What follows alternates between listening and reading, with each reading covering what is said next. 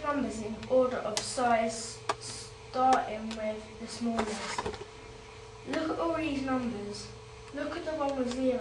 It's the only one with 0. So that's got to go there.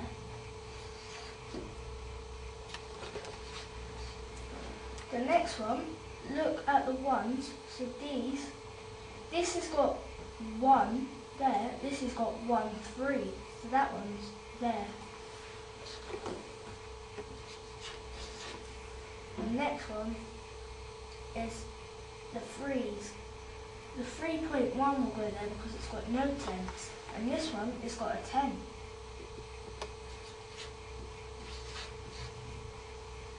And then you want to write the 3.1 in beside it like you explained. 3.1 and then 13.0 will go there. Can you explain why 13.0 is bigger than 1.30? Because 1.30, that's only got 1. But the 13.0 has got 1 and 3, so it's bigger.